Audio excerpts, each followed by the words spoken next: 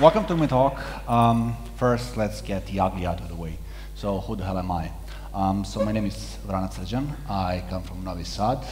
I'm a business owner, developer, consultant, formerly known as mercenary. I'm writing terrible code that performs exceptionally.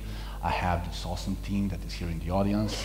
And for the past couple of years, we have been building big applications for our clients. Many of them are distributed. So some of those have started creating revenues in the range of hundreds of millions of dollars. This is not like bragging, this is just trying to set the bar that I might actually know what I'm talking about.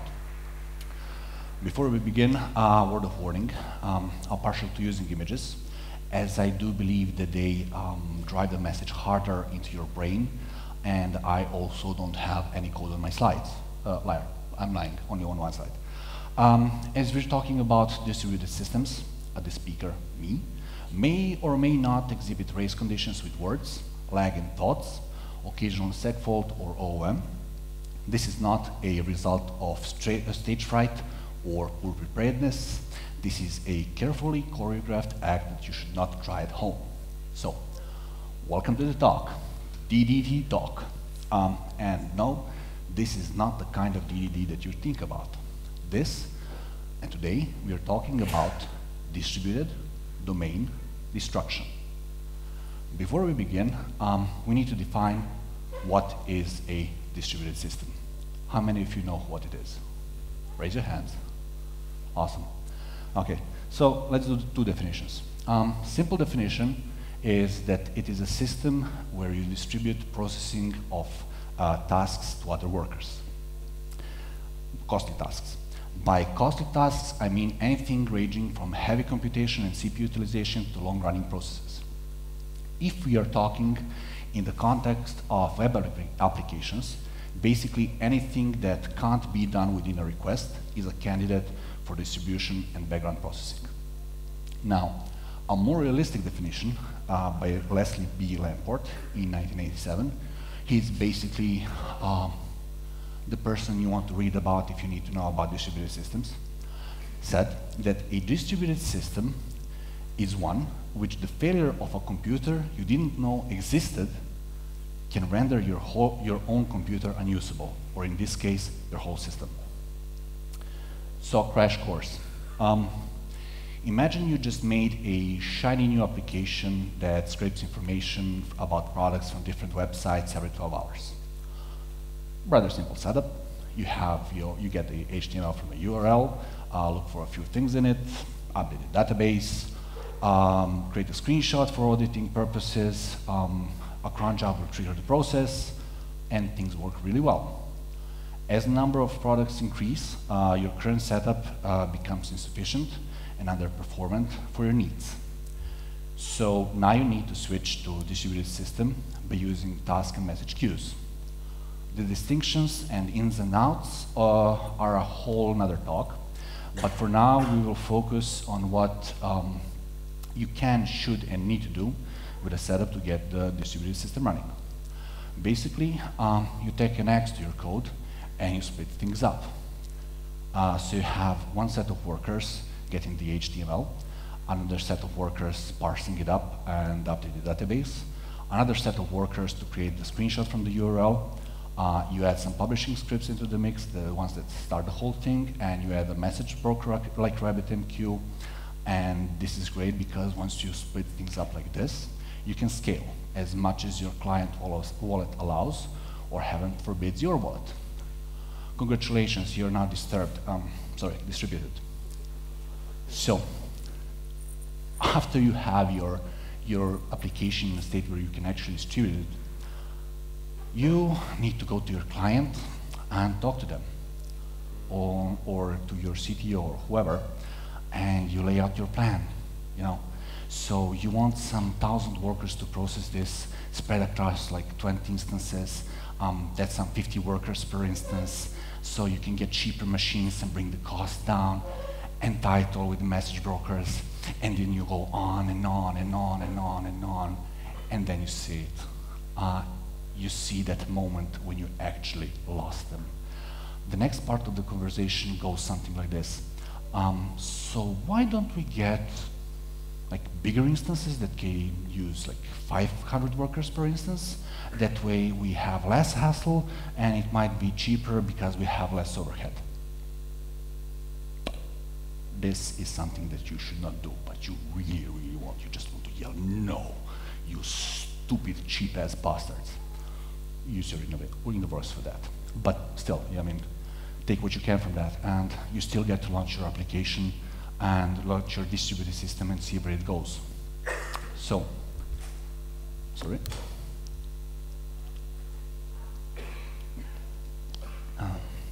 In order for your distributed system to work, you need to keep your workers running constantly because they will exit due to timeout, no jobs available, or some exception. So you need to run them constantly, and you have to use daemons to keep an eye on them and start them in any number of instances that you need. Most popular ones are supervisor and Ubuntu. Upstart is basically Canonical's take on supervisor, and it was integrated in Ubuntu. They changed it later in recent versions. Both are well documented, both are straightforward to use, and of course, both are going to bite you in the ass. Supervisor is older, more mature, easy to set up, batteries included, like everything Python works fine, unless you need to run, say, 350 plus workers at any given time. In our case, we needed 500. What happens is supervisor will try to run them all and will keep crashing them, and eventually it will stop responding. What happens is, I mean, it's beautiful, and my guess is that it happens because depending on your version of Python and the number of file descriptors set and stuff like that, it's basically a nasty problem. If you use an alternative like Upstart, you get to use stanzas, which is basically a fancy name for commands and templates. It's a bit more complicated to set up. It can handle like 600-ish workers without a problem. It also uses concept of signals, so you can control your workers, and you can fine-grain this. And that's where Upstart starts behaving weirdly. If you have like 5 to 10 types of workers on one machine because you have a big ass instance, and it has like 3 to 5 signals per worker type, sometimes Upstart will just ignore those signals. And suddenly you will have like a situation where you try to stop your workers and Upstart just ignored the signal and kept them on chugging. Both edge cases have been documented and reported on the respected issue trackers, and last time I checked, there were no definitive fix. Sooner or later, you will be looking like this. I mean, you can't escape it. So, we come to something that is serious and basically essential to any distributed application: logging and counting. In a normal application, it is nice to have, or can be important, as this is one of the tools that will tell you what's going on. In a distributed systems, these are basically essential, because that is about the only way that you're going to know what went wrong, and maybe logs will show you how it went wrong. And when I say log, I mean log and count, not only outputting information from your application to the files and logs, but basically counting anything that you can grab, and then you graph it, and then you see how many, for example, counters at any given point in time have been incremented, and if you see a drop, you know something is wrong, and you can take steps to fix it. So every time an error happens, you can actually improve upon that. When you aggregate all of this data and put it in one place, suddenly you can see every action of your system. And you know what is happening. When you run something locally, it might take 5 seconds, 10 seconds, but you have no actual idea what it means. And then when you deploy things, then you need to know how long it takes, how long the queue is, and then you start getting the context in which you can actually measure the length of an operation. The more metrics you collect, the fuller picture you can have about the state of your system. Basically collect all the data. Memory usage, I rates, CPU rates, whatever you can, just log it and push it into your store and graph it. Eventually, once you measure your application, you know what's going on. One of the best tools out there for this is StatsD from Etsy. It's basically a daemon that's running on your server. It allows you to send its measurements, it collects them and stores them on somewhere, and then later you can grab them. As I said, that logging and counting is very important because logs and counters are trying, or not trying, they are actually lying to you. And it's a sad fact. They don't do it on purpose. It is just sometimes you'll encounter a piece of code that will look okay on the surface, and you do inspection and you do analysis, and it's fine. And then you, and then you put it in production, and all hell breaks loose. One application we developed was using DynamoDB as one of these backends. Yeah, backends, multiple backends. Don't worry about it. So let's first see what is DynamoDB. It's Amazon's take on document and NoSQL databases. It is built with speed and scale in mind, and by setting proper throughput on the reads and the writes, you're being charged money. The more speed you need, the more money you spend. That said, after using it for 2 years, I believe it is a prime example of everything that is wrong with the NoSQL database. And this is coming from someone who has cursory knowledge of the database systems. Back to the story. The application in question processes about 4 million items a day, multiple times. It is quite normal to have 2 or 3 runs a day. So when you do the math, that means that at least you have like 10 million records per day. The data is stored in a temporal database, and that means that every day there is a different table. Getting data out of it is a separate world of pain, but of no concern for this event, as per Amazon best practices. The logging metrics follow the ingestion of the data. We have exception handlers in place. Everything looks airtight and good. The data is being written in batches because that is the optimal way to do it, using a batch writer, again, as per Amazon's best practices. And then you get a call. Like, are we writing to DynamoDB? And the fun begins. I'm looking into DynamoDB console, I'm looking into tables, and I see that data is missing, and not a bit data. There's a lot of data missing. Over the course of a week, 40 million plus records were lost. And here's the best part, nobody knows where they are. The logs are clean, the metrics are clean, just what the hell happened? After like hours of head scratching and cursing, I know that something is broken, I just can't put my finger on it. I'm running workers manually to see the output live, no dice. Then I start wondering, why wasn't there any exception? And I mean like ever. I mean, I like to think I'm good, but I'm not that good, you know? And that leads me to the documentations, and leads me to the biggest WTF moment so far.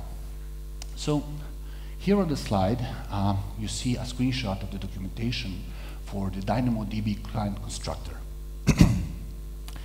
Apparently, nobody in Amazon knows how to use bold. And I would like everybody to be honest with me. How many of you would actually read this completely through? Liar. Liar. So, let's see if this works. So here at the end, you see this error. Execute when an error is encountered executing a batch write item operation. Otherwise, errors are ignored.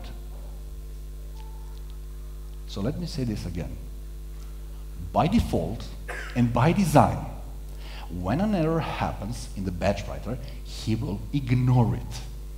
Drop the payload, continue on, giving you a false positive, which in turn will cause 4 days worth of data to be lost.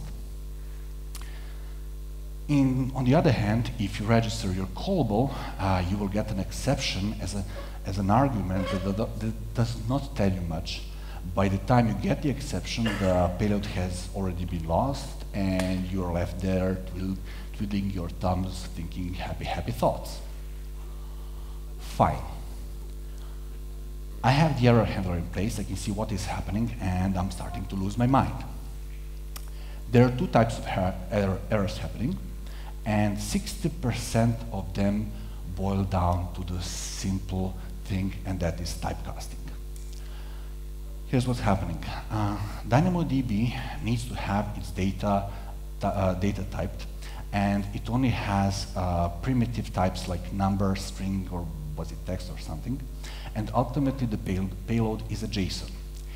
If you do not encase your numeric values, Java, because that is what DynamoDB is written on, will try to infer the type from the past value, and then DynamoDB will start screaming and having a piece of it, resulting in an exception. So, no. Other 40% of the exceptions were on string values that basically went along the lines of you cannot mix multiple types on a string. I never got to the bottom of that one. The failure rate was high enough, and we migrated away from DynamoDB to MySQL. As the system was distributed, it was easy to do because we just stopped the workers, rewrote the part of the code that was doing the write to MySQL, started the process, everything would work, and queue eventually caught up. So the system was launched, the performance was there, everything was running smoothly, and then funny things started happening. The system would slow down, then would go back to full strength, completely random, not a like hint of a pattern. Things were chugging along, but you know something is wrong. Again, logs were clean, metrics are clean, the ones that you capture are good, but I decided to add more like metrics to time the different parts of the application process, and suddenly once graphed, I see that certain values showed a spike. And that are, those values were basically timers for the operation which writes data to the database. So let's say if you have like 2,000 workers and each of them is writing to the database, what do you call this? Does anybody know? DDoS.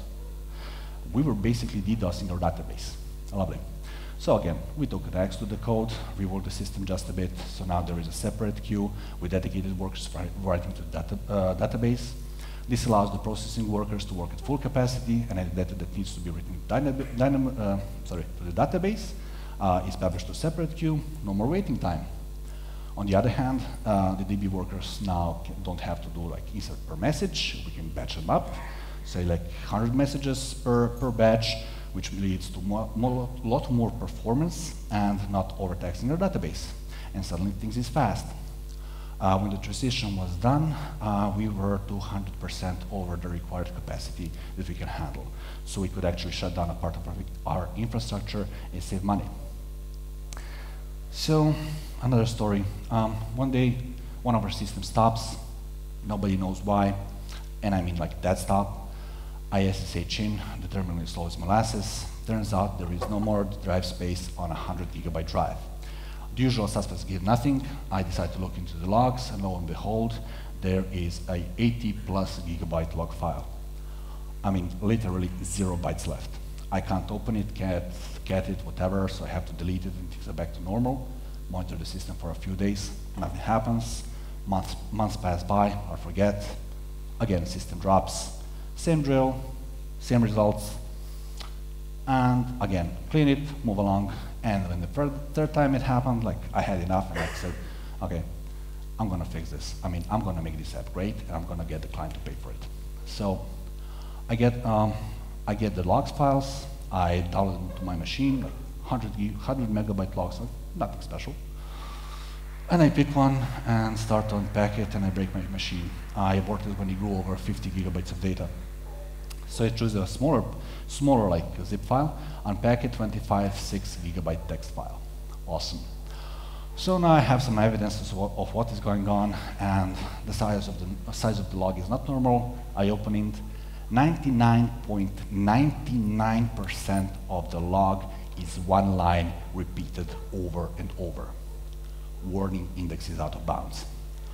So now I can pinpoint the problem, and it turns out that it's an edge case. Basically, we are using semaphores and shared memory, don't ask why, and some arrays, and under certain conditions, the index would break out of the bounds, and it would never resolve, and the PHP, great that it is, would just print out a nice warning and chug along. That would, again, fill the hard drive, and by the time we caught it, it was too late. No unit test, no metrics. That was fixed. 3 lines of code, that's it. Why wasn't there a log partition, separate log partition? The reason is 10x. We had a 10x engineer working above us. He was in charge.